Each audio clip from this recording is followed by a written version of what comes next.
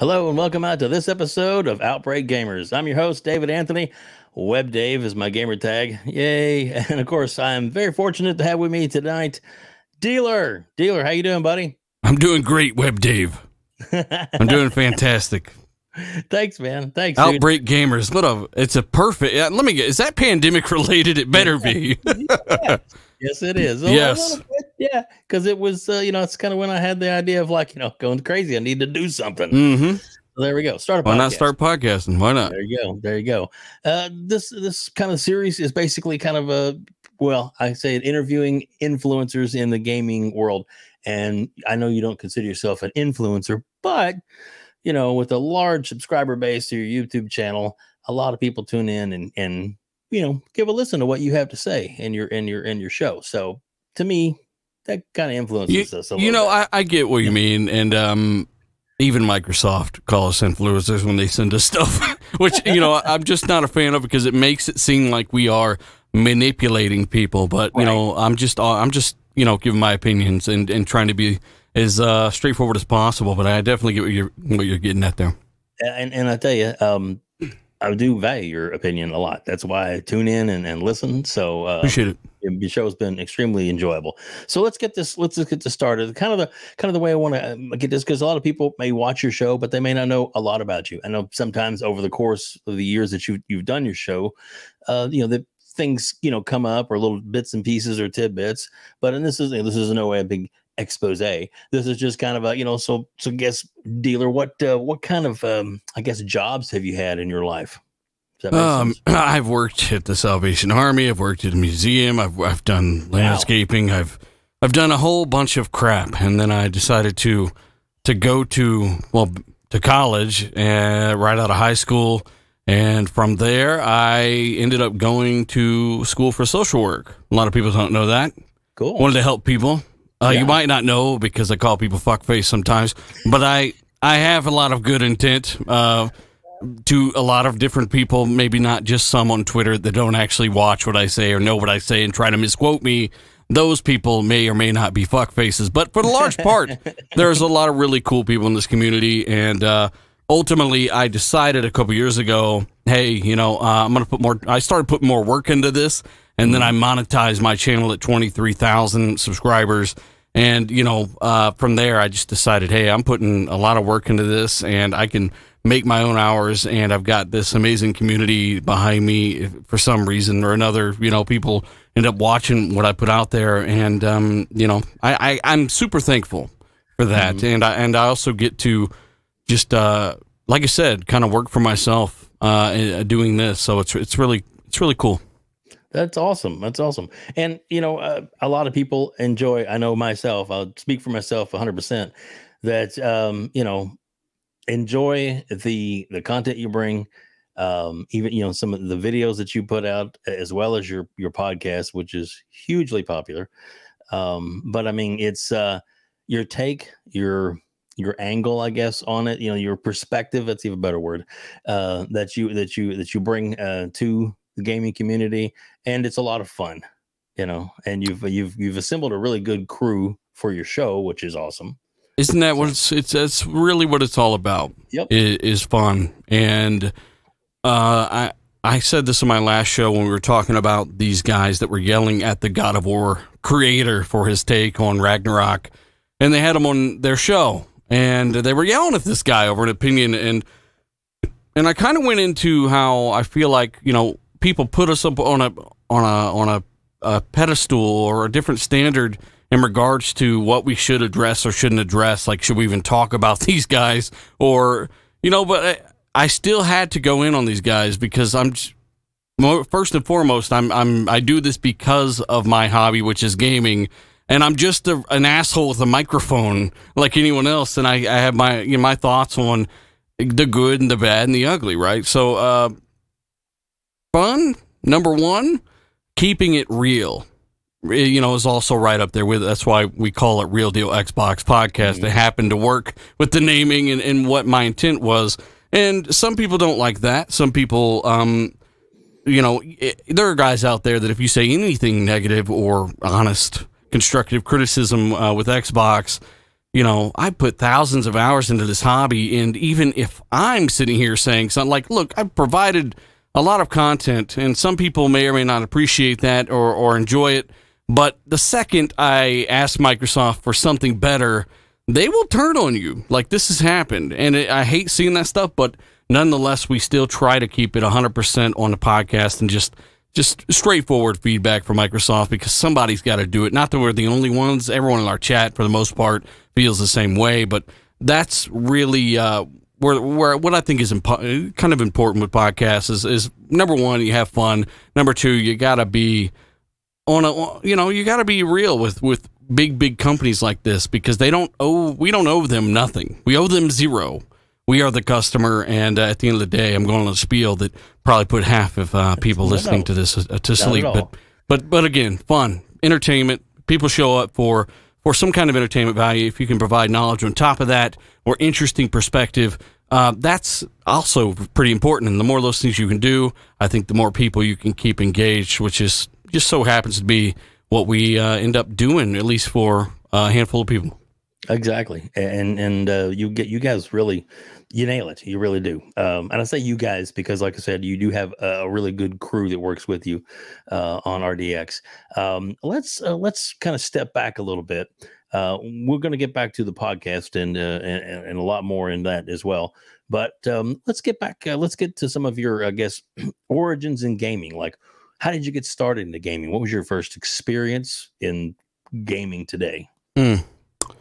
That is a tough one. It might be. I know my grandma. She's nice. Not around anymore, but she had an original Nintendo, and I'm pretty sure that's one of my earliest memories of even experiencing video games. But the first one that was, hey, this is mine and I can play it. I have no idea what happened to it, but it was a Sega Genesis, and I was pretty young, and I couldn't believe that we got this thing because we were just dirt poor, right? It was. I found out that Santa Claus either looked a lot like my mom or that my mom was Santa Claus, right? And we ended up kind of stumbling on them throwing this thing under the tree. And I remember playing Sega Genesis and just having so much fun with it. Again, I have no idea what happened to that thing. Later on, we ended up borrowing a Super Nintendo or something. And then I remember me and my brother chipped in for a PlayStation 1. And from there, I ended up somehow getting a PS2, and then I traded that in for an original Xbox, and then I just never looked back. Even though I've owned a PS3 at launch and a PS4 and now PS5, Xbox is first and foremost for me, always has been since the original. And now it's just the ecosystem, the friends list, the achievements, the games. It's just what I prefer. Yeah. Awesome, man. Well, thank you for sharing that. Let's get to your, with Xbox, you have to create the gamer tag. So how did you get to your gamer tag? I mean, obviously, dealer, and yours is a little unique, and of course and I'll put it in the show notes so that everybody can find you on there and stalk you. I mean, find you. Yeah. I'm 5. That's how. No, I mean, it was, I think it was, man, online gaming used to be something that I used to think about and keep in mind, I didn't have internet until I was, I don't even know, like, 18? Oh, wow, yeah. I don't even know. I mean, it was something that I had always thought about and be like, holy crap, wouldn't it be so cool if you could play Command & Conquer with your friends or any kind of online shooter with your friends? It was a magical, mystical thing that I just never experienced, and it's part of the reason why I kind of fucked myself over at the beginning of college. I chose to do that more than anything, and I kind of learned the hard way and doubled back and kind of fixed all those mistakes. But online gaming was always this thing that I had held up in my mind as something just so extraordinarily cool because you're connecting with real people and you're playing video games together. And I guess I ended up creating the gamer tag Death 05 Dealer or Death 5 Dealer, one of those, I don't know. And then they kept calling me one or the other, and then I chose. And it makes no sense for YouTube or any kind of platform reason, but I kept it because I figured the content would stand and kind of talk for itself, and if people liked it, they could subscribe. But Dealer is the thing that I chose, and I'm like, let me stick the word gaming on it like everyone else in the universe. and we'll go ahead and just build some content and see who sticks around. Well, there you go. There you go.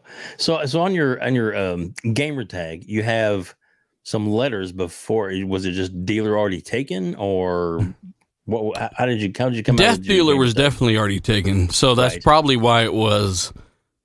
It might have been Death X5X Dealer. I don't even remember. I mean, this is a while ago. You know, this is a while ago. But you know, hey, I thought about getting definitely a new logo and stuff. But that requires reaching out and dealing with a lot of messages and a bunch of stuff that I just right now I can't do it. I just don't feel like doing it personally. But yeah, I mean, hey, if you guys know any cool artists that got any kind of rebranding logo ideas, let me know. Have them send them to me. There you go. There you go. Well, I love your logo. I think it's cool as hell. So, you know, Dealer Gaming looks cool. And then, of course, the, you know, Grim Reaper with the cards. So do you play cards? No. No, funny. Those cards have Xbox IP on them.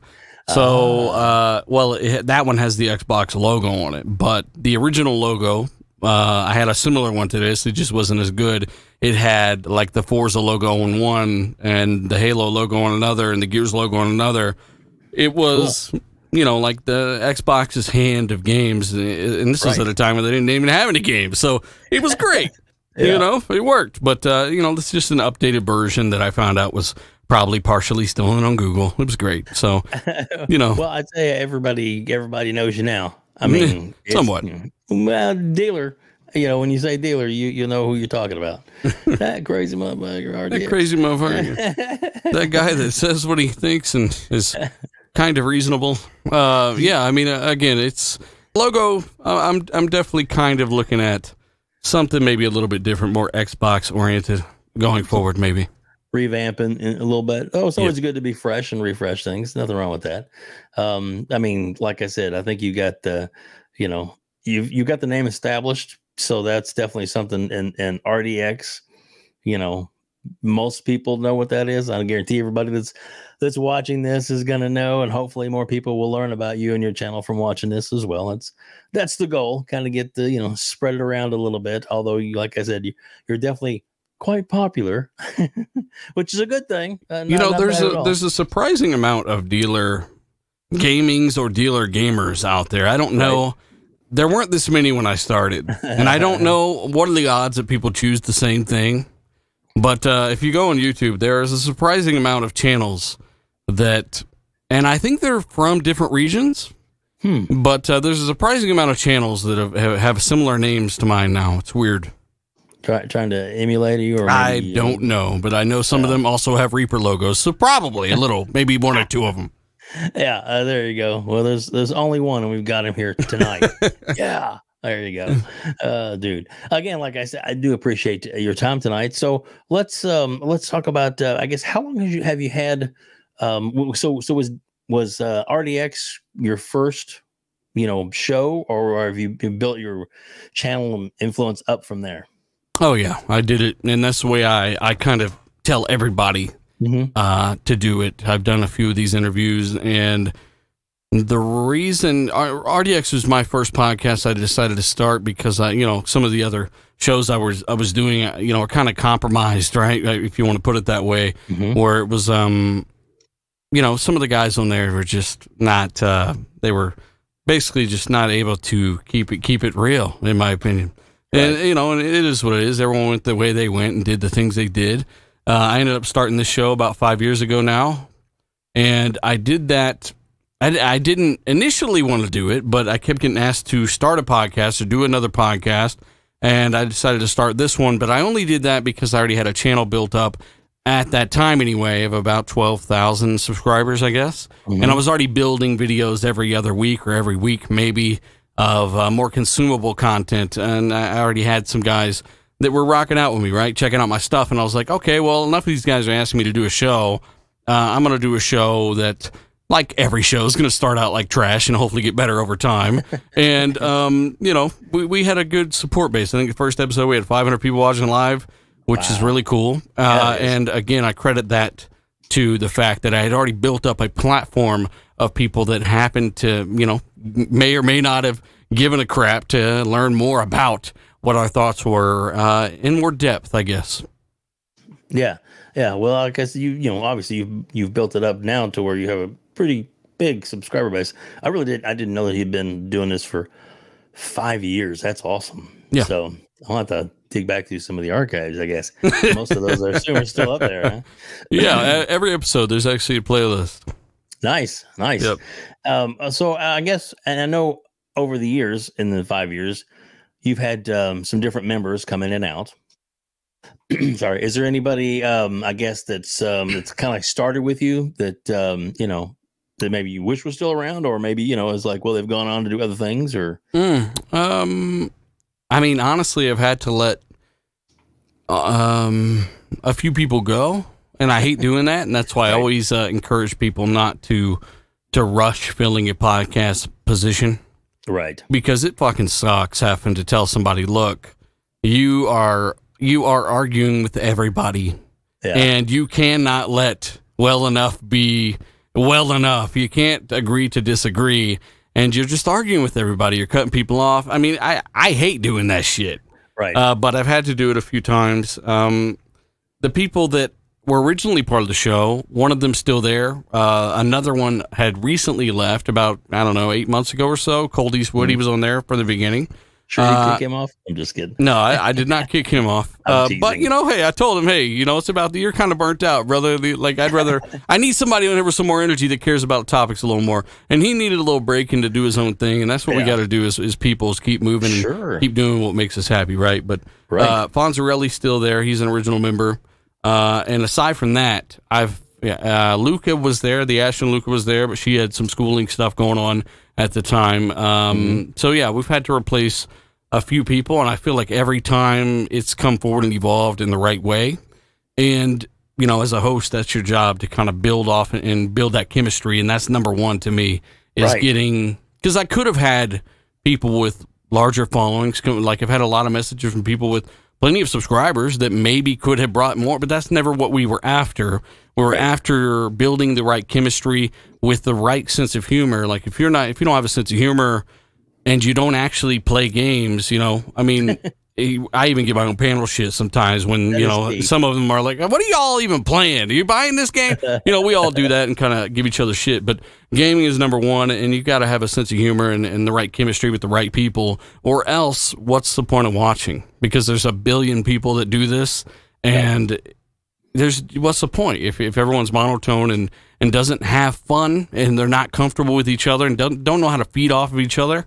That comes with time and experience, and if you end up lucking out long enough and doing this long enough, you learn how to bounce off each other more and more and better, you know. So that's kind of super important to me. And usually I won't bring people on the show a lot of times unless I'm hanging out with them in Xbox parties and I actually know who they are, and if they're actually a good fit for even a guest spot in a lot of cases. Yeah, I'll say this. I know you've had recent episodes. You had Pong So, who you've played with, who just jumped in, and I think he's done a great job when he fills in for you. He does. But he is notorious for his long outros for his where he's gonna be. Yeah, when we give him shit for that, that's all fun too. You know, we just have fun with it.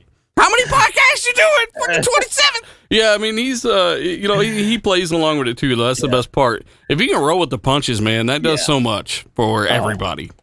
Oh man, and like I think, I mean, Fonzarelli, I think is he's a rare breed, and he brings like this time.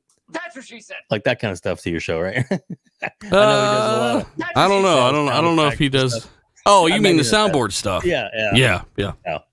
So he'll I know he does all that kind of stuff too, and it's sometimes when he drops something there, it's just like, oh my god, it's so perfect. Because it's just so. He has 8 arms, you know, and they're all on different buttons, you know, depending on what's happening.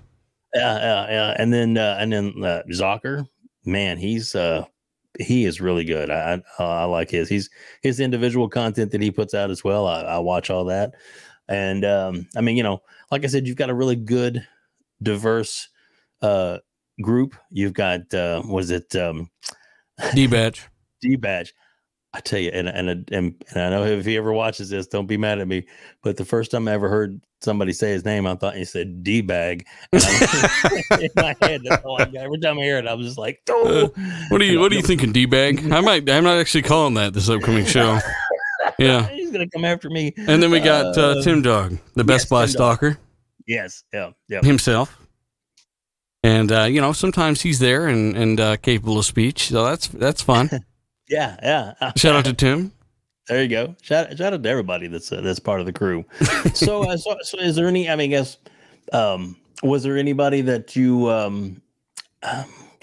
I guess you said you kind of you like to play games with them first, maybe interact with them first before you get them on the show.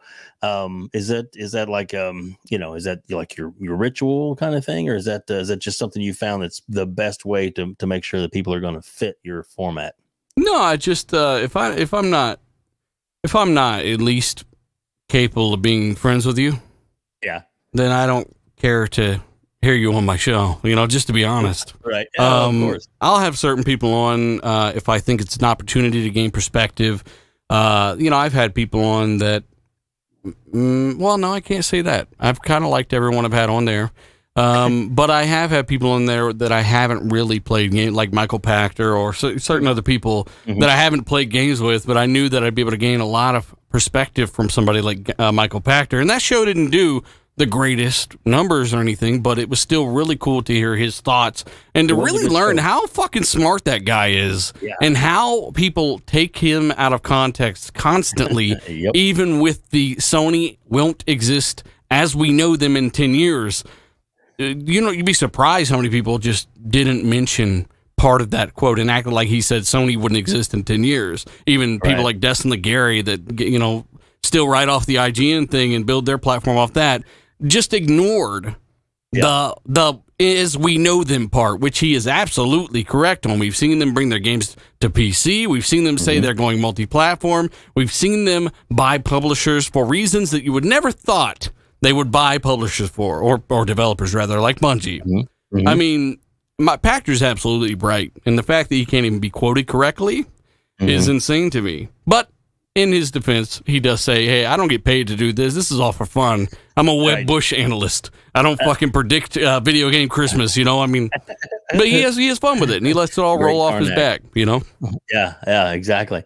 Have you ever had Hogue Law on? No, I don't think I've ever talked to Hogue. Okay. I just didn't know, because I know he's the lawyer type perspective, and it just Pachter brought him up. Yeah, they're both lawyers, he said. Something like that. There you go. So sorry, I wasn't trying to. I'll watch a lot of podcasts. No, you're good. But yeah, playing games and hanging out, like to me, man, I don't do this. I mean, I've seen people talk about the show and they've compared it to other shows, and I actually did this kind of recently for the first time. And people describe my show as friends hanging out, but with orderly topics. Yeah, and just a light sense of humor that is a little bit zany and there first and foremost to kind of be fun. But others don't prefer that. They prefer the corporate kind of, fucking robot shit. And that's not what I'm about. And I say it myself all the time. Hey, it's not for everyone. This is for people that want to maybe laugh and hear dumbass jokes about shit that may not be appropriate. But that's what I say. I'm an independent creator, and I'm not trying to appease Microsoft executives or anyone else. I don't care if any guest doesn't want to come on the show because of something I've said or something they think about me or a joke that I've made. I'm going to say what I think, and I'm going to try to roll the show how I think it should be rolled. And it hasn't stopped Xbox from bringing people onto the show like Greenberg, Mike Ybarra, Kari Austin, Major Nelson. I mean, it hasn't stopped any of that. And a lot of these guys are stuck in this box. They think, and maybe they just want to be this way.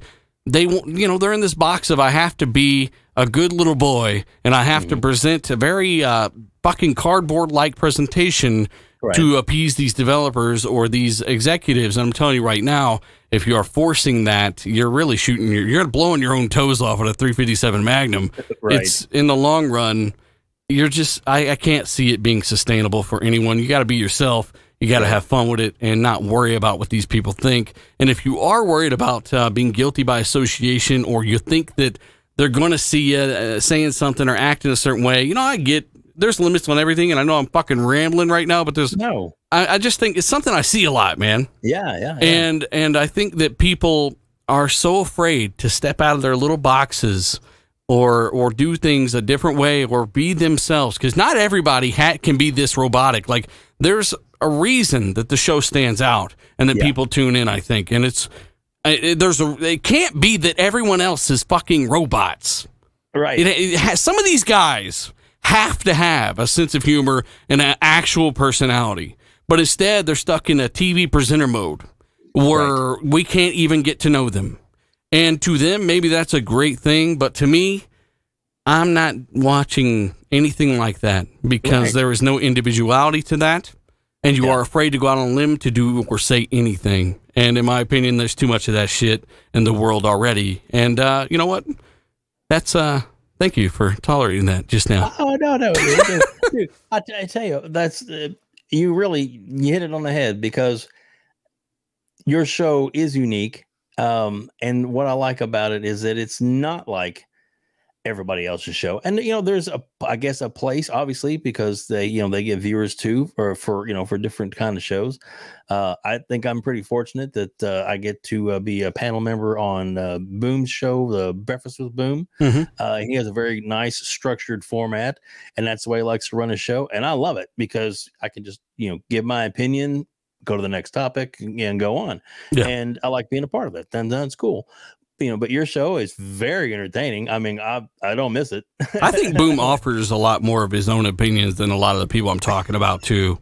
Boom does, whether or not you agree, disagree with any one of us anywhere on this whole community, I think Boom definitely at least gives more of himself to the show than some of the people I'm talking about. Of course. And Boom is super consistent. The guy would be in the middle of fucking brain surgery and not miss a show. Exactly. I know Boom. I've been talking to him for years. I actually need to do a show here soon. But yeah, man. I mean, honestly, with the whole doing the show and coming on and doing oh shit, my alarm's coming off. Right. Super professional fuck up there. But yeah, doing the show, coming on, all that stuff, man. I just pay attention to who's actually engaged in the show, and if we mesh, then I think that's someone I can bounce off of and feed off of as a host. Right. Because if I can't feed off of with the energy you're putting out, and I don't think you're genuine or anything like that, I that's just stuff's important to me, Yeah, exactly. And it shows. And I mean, I think it's, you care about, I mean, we'll back it up and say the product you put out. But I mean, when it comes down to it, I mean, you put out a show and you want it to be entertaining, because you want people to, to enjoy the show, the stuff that you put out. So, so you want to, obviously you don't want it to, like you said, go off the rails, or if people are just yelling at each other, that's not funny. That's not good content. Occasionally, a little bit of chaos, exactly. But it's got to be from a place of real passion, and it's got to be a little bit. It's got to have a light at the end of the tunnel. Definitely. Nobody wants to sit there and listen to just 8 guys talking over each other, or even having a panel members with dog shit mics on top of not even caring about anything they're talking about. I notice all that stuff, and it's not the host's fault per se, but at a point you do got to step up and realize, as a host, maybe Billy with the fucking Fisher-Price microphone that doesn't really seem to care about any topic we're on, really. Right. Maybe he can be better off not on the panel, and we can use the guys we got and get more out of them, because surely there's more in each of these guys, or we can replace them with somebody who actually cares about the stuff we're talking about. Right. And that you have your your ear and your eyes open to that, it's probably why you got such a huge following, and you've built up, the show like it is, because people do enjoy your content, or they wouldn't continue to come back. And I guarantee if you ever missed the show, it'd probably be all hell to pay. Yeah, we missed a few, and it surprises me. But honestly, it's like it raises my spirits when I see some of that stuff, because I'm like, man, these guys really do. do enjoy the show that much where they notice when there's not an episode or when we're late or whatever, you know. So right. I just the guys that watch the show, man, I wouldn't give them up for the world. Yeah, and that's awesome, and that's good, you know, because you care about your fans, and, you know, and that's what they are. Whether you want to, yeah, I was about to say I don't even like calling them that. Supporters, yeah, the guys that watch the show. Exactly. Yeah, there you go, fans. But no, I'm just kidding. But so let's I guess let's talk a little gaming since I got you here. Get some of your reviews and inputs on you know, what do you think about the current climate of gaming and you know, where you want. Obviously Xbox is your main focus. So what you know, what are you looking forward to this year? And maybe what are your hopes, you know, that the things that might happen, you know, or get announced maybe this year? Well, you know, obviously you may be privy to some information that you can't give out, and I understand that, and that's not what I'm not trying to dig that out of you. Please don't take it that way. I know there's some certain topics that you might be able to touch on that maybe you want to talk about now. I'm looking forward to seeing Forza Motorsport. I've been really wanting to play a motorsport game. Horizon's great, but I'm more into the simulation racing. Right. So when that gets revealed, it's going to blow people's minds. I've already seen some stuff from this game. Nice. It's going to be one of the first forays into, you know, Microsoft really pushing the damn box that they still haven't pushed yet. Mm-hmm. And also things like Starfield, like everyone else, Gotham Knights. I am looking forward to that game. I am just looking forward to games coming out on a regular basis again, because as we all know, over the last couple of years, you know, hey, things have been a little wonky. So yes, thank God for things like Mass Effect Legendary Edition, which I just finally completed all 3 of those games today. You know, the last one of the 3 today. And running through those again for the second time, those are such a reminder of what I was thinking, like, how do these guys do this? How do they build these games in a couple years and they're such high quality? Yeah. And they built these games in a couple years and they just came out whack, whack, whack.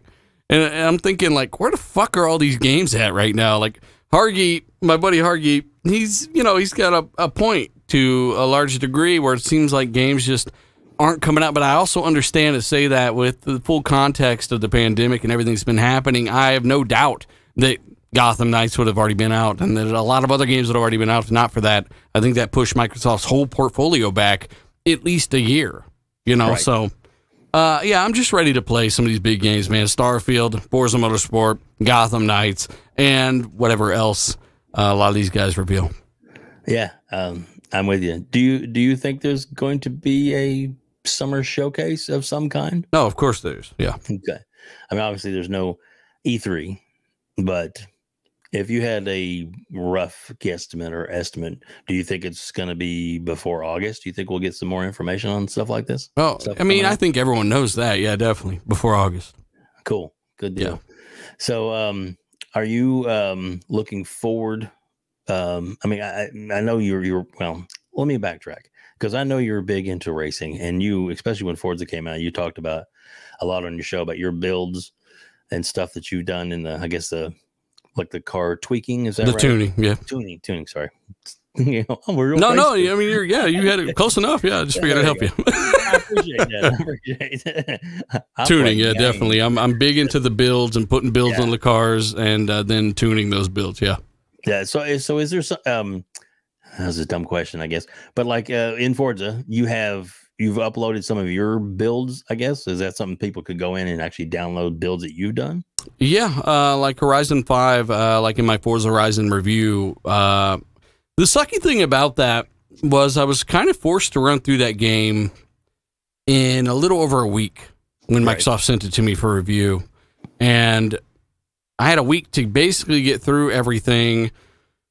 And that didn't leave me as much time to tune as I would have liked. So in my review, like, I'm releasing the review before the game comes out, and I'm like, hey, if you want to find these cars in this video, you know, type in RDX in the description for the cars that you might see here and there.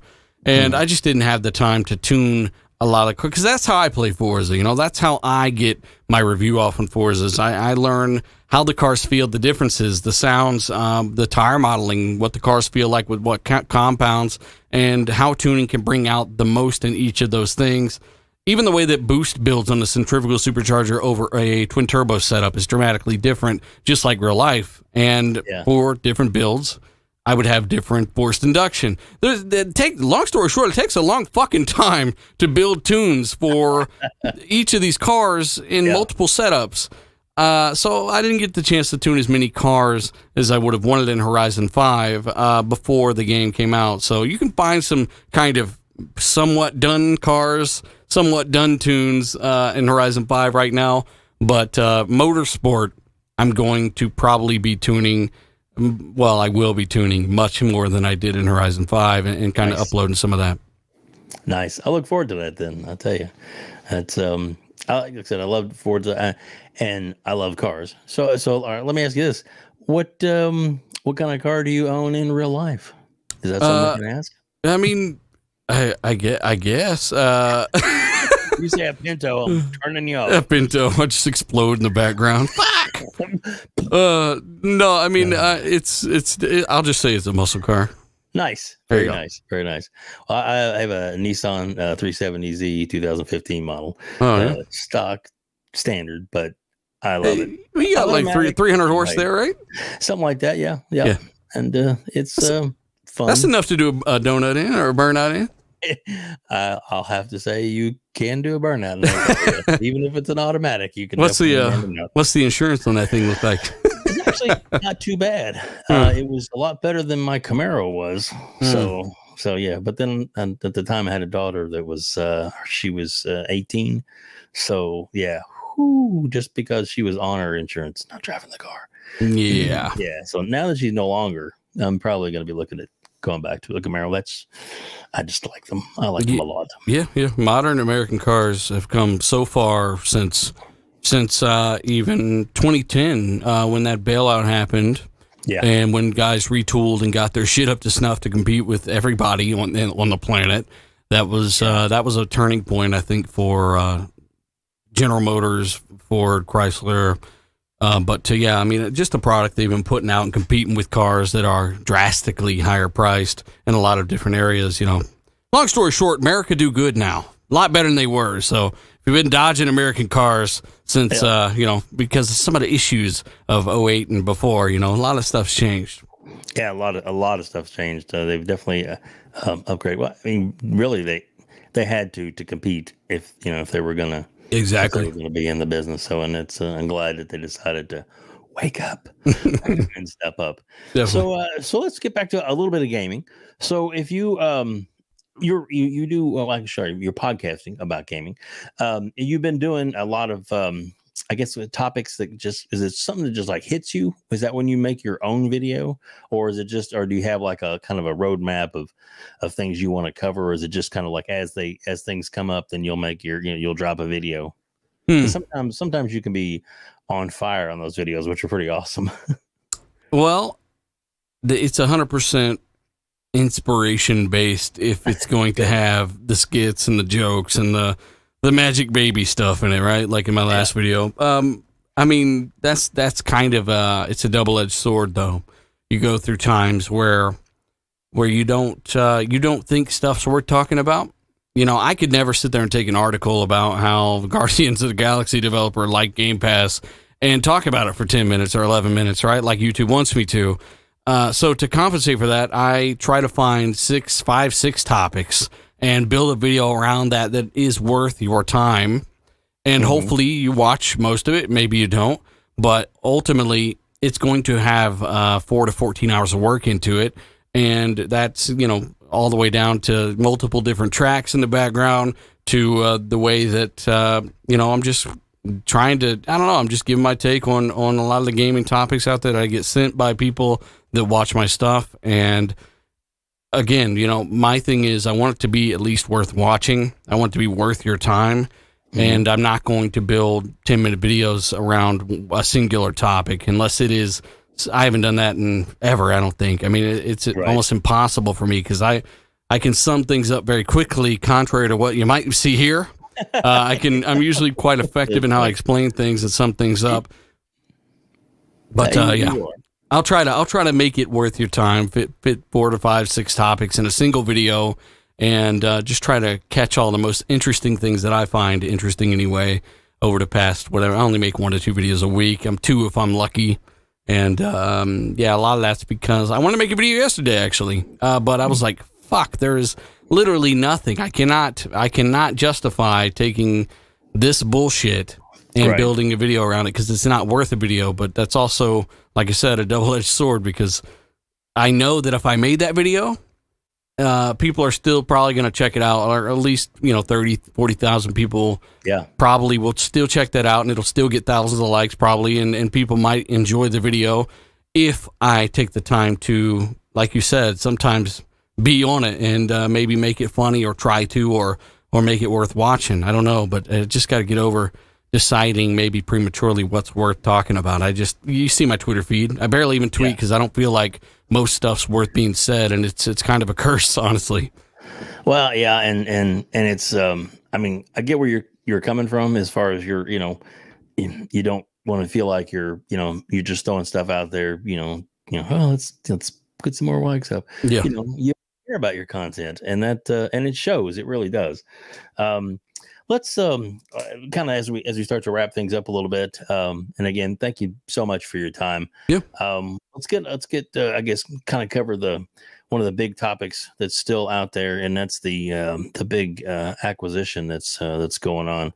Is there any I guess thoughts or from you on this acquisition? I mean, do you think it's going to be worth all the headaches that Microsoft seems to be going through now in the long run if everything goes through? I mean, define headaches, because I just see a lot of people speculating on it's 50-50 if it goes through. Like, nobody fucking knows. I think Microsoft are confident that it will go through. That's why they said everything that they've said so far.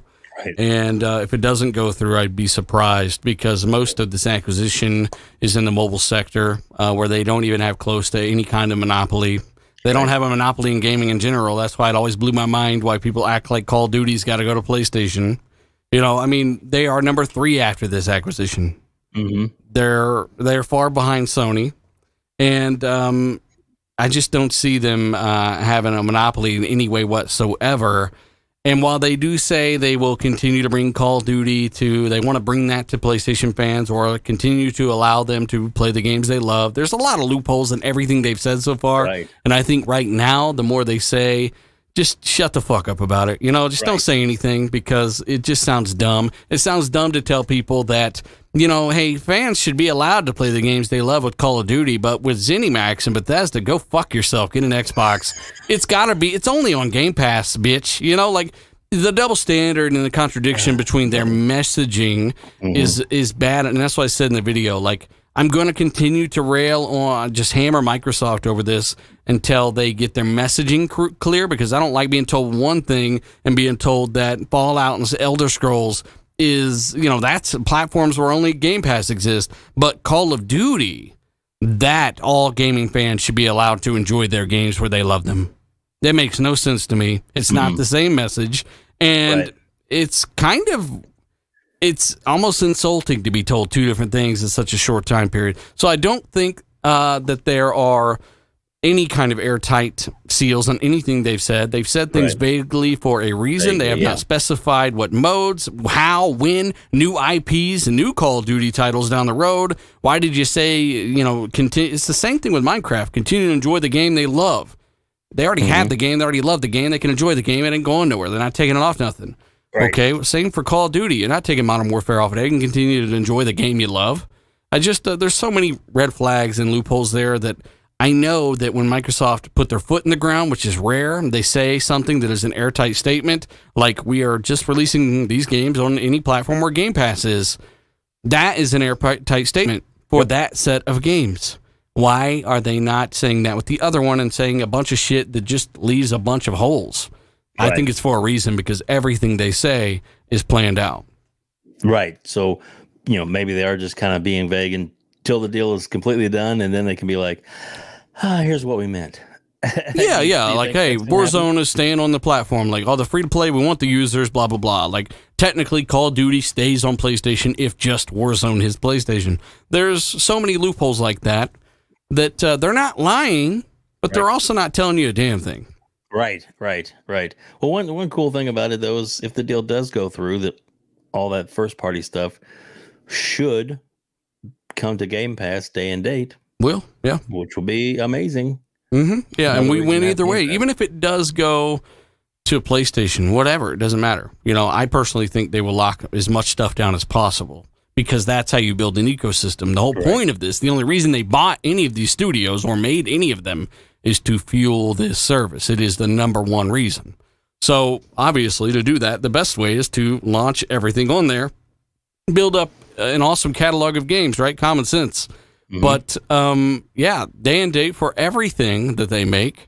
And it makes what is an undeniably phenomenal value for anybody with a brain, unless you are one of those out there that's worried about supporting the developers, not understanding that developers sign contracts they're happy with and then release. They're not forced at gunpoint.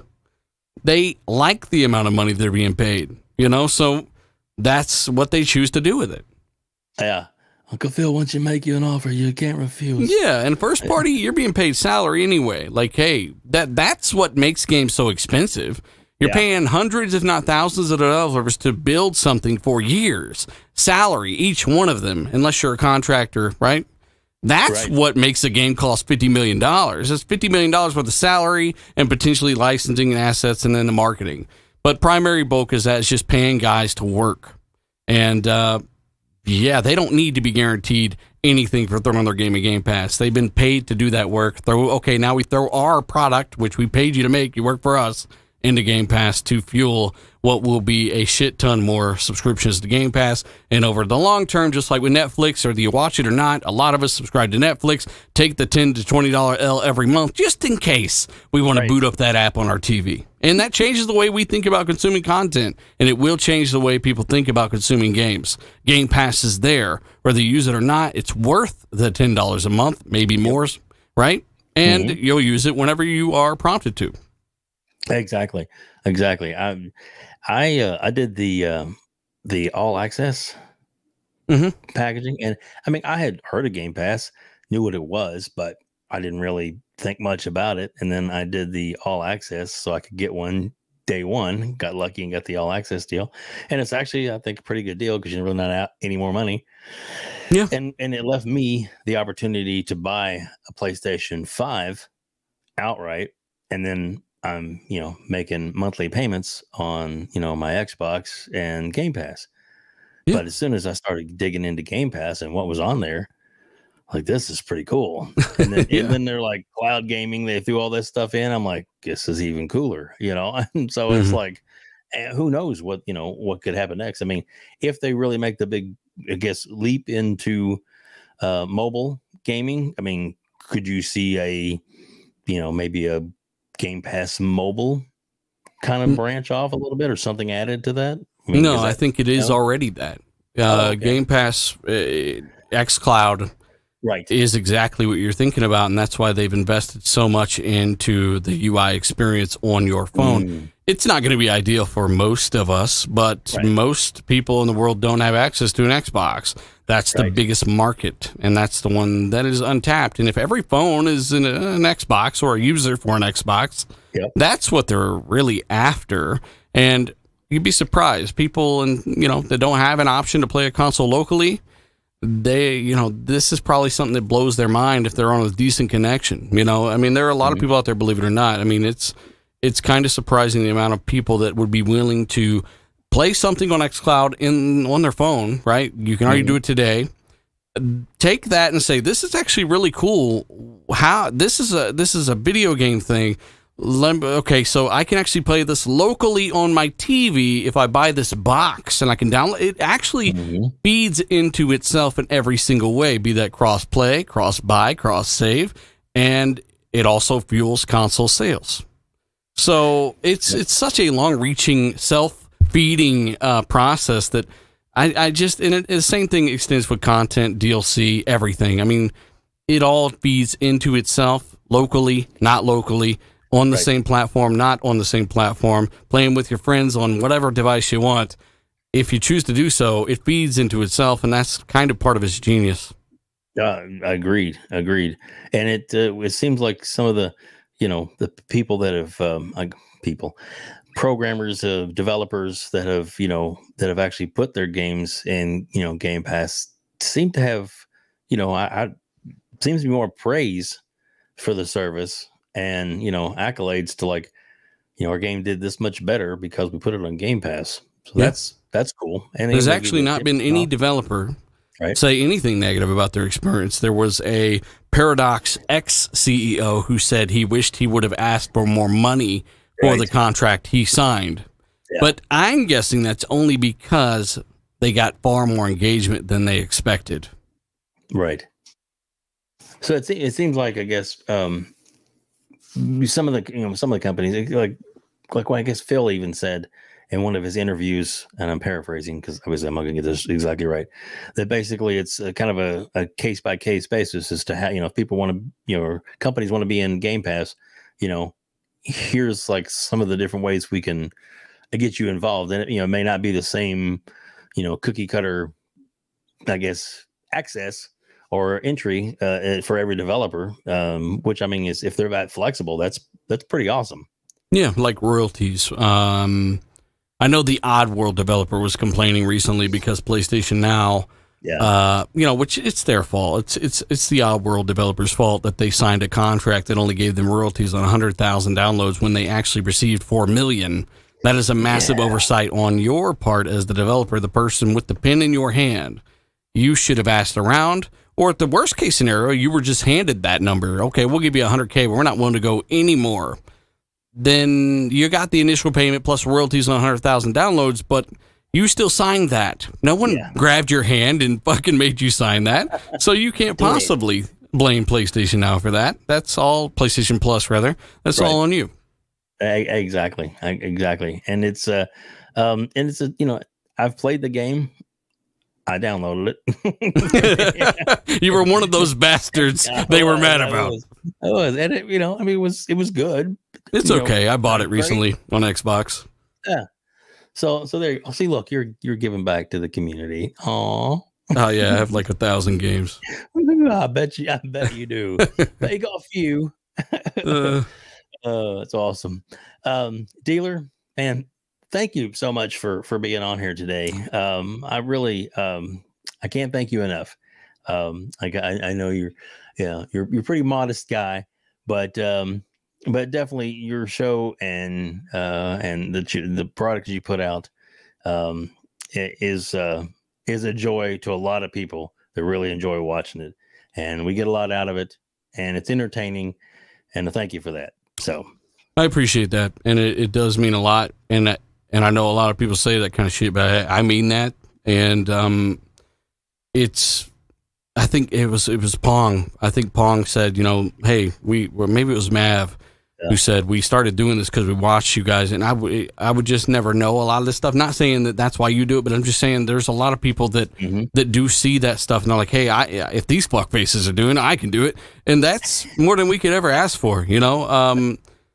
I like seeing people do things they love doing, and that's why I do this. I do hate seeing some of the division that this stuff causes in terms of, for example, I see people that used to watch the show but then started their own thing and just became haters instantly.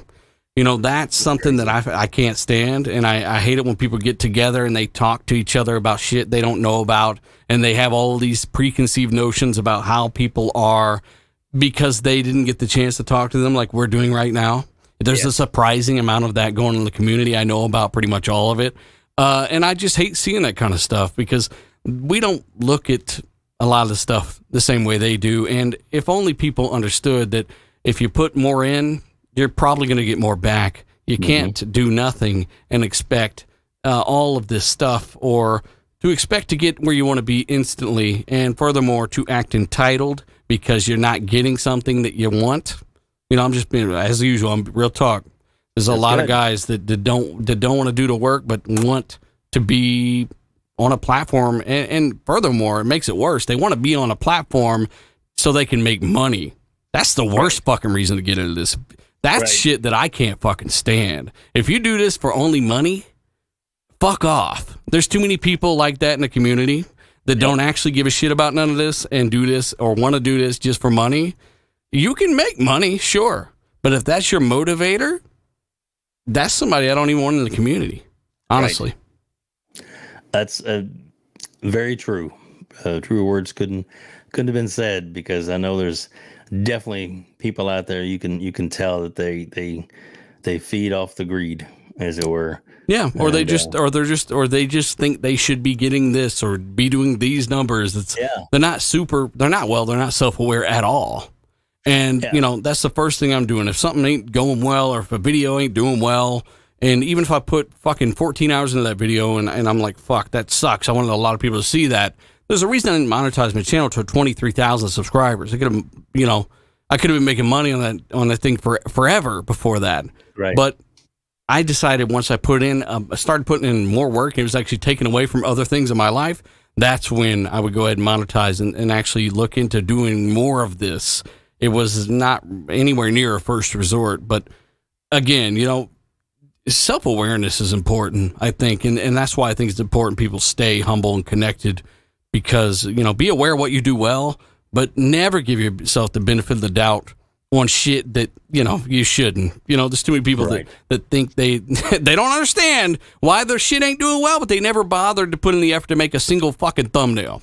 It's that type of shit, right? So I just see that stuff a lot, man, and I hate seeing it, because there's a lot of really capable creators, potentially, or podcasters that hold themselves back that way and don't look at things that way, Exactly. When I guess the start of the pandemic, I've watched, YouTube and stuff for a while, but when the pandemic started and I was like, okay, now you guys are all work from home.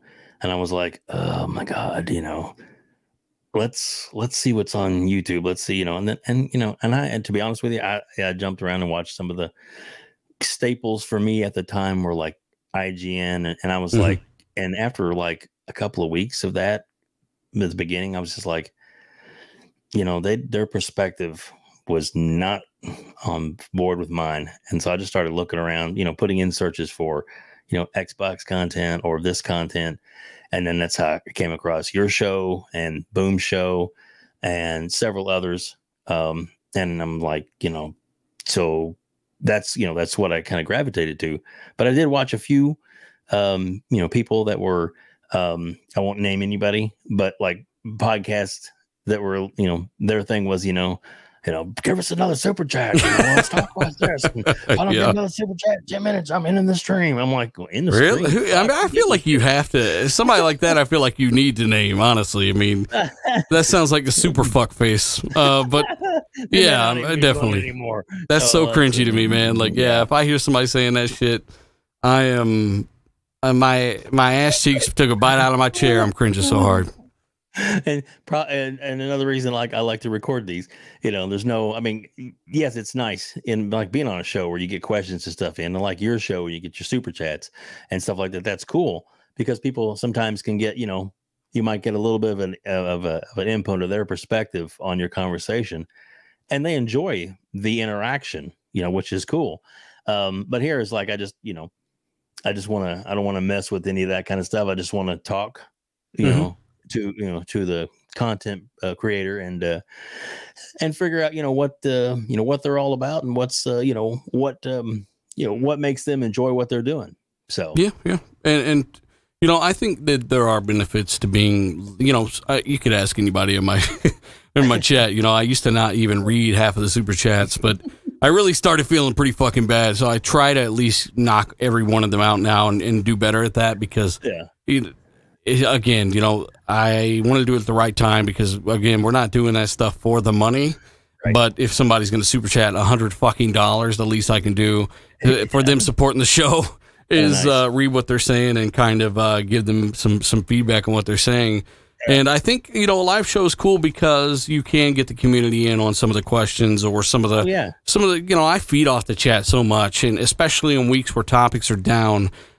we can make some really phenomenal shows because of the energy of the chat's bringing some of the things they're saying, the ideas, the topics. It's a lot of fun, man. So I think you're good either way. You want to do a pre-recorded show or not? There's a lot of stuff you can feed off with live, but you're just starting, right? So in 5 years, you never know what the hell you'll be doing. Just right. As long as you're doing something you love, that's all that matters. You can be putting thousands of hours into this, and you definitely don't want to be doing something you don't love. Right. Exactly. Well, most people, some people don't now, but I used to be a radio DJ and program director for a rock radio station, and that was years ago. But and it was a lot of fun, and I kind of missed being on the mic and talking and conversations and stuff like that, with an audience. But it, and then GameStop paid a lot more money than being on the radio. So I became a manager at GameStop for 12 years. And then they ended up, the mall I was in died. So they closed that store, and the closest other store to transfer store to was like an hour away. And I'm like, I'm doing something else. Got a job at the bank, really enjoy it. Now it's work from home. Really love it. I can work at a bank and be off every holiday. Columbus Day's a holiday. I get paid for it. You don't got to drive nowhere. And you spend money on gas, and you get to do this in the downtime. Exactly. So it's kind of nice. But anyway, dealer, thank you so much for being on here. If you don't mind, tell everybody where they can find you. Everything is going to be in the show notes, but sometimes it's better if they hear it too. I mean, if you want to watch some videos on video game consoles with buttons on them and stuff, you can type in Dealer Gaming on YouTube. And if you want to follow me on Twitter at Dealer_Gaming, I space Dealer space II for Xbox Live. That's the easiest place to reach me at. And I just want to thank everyone who took time to watch this. I say it all the time on my show. I don't know, maybe I don't know some of these guys, in your neck of the woods. The community is always bigger than we think. Mm-hmm. But, just thanks for powering the shows, man. Yes, definitely.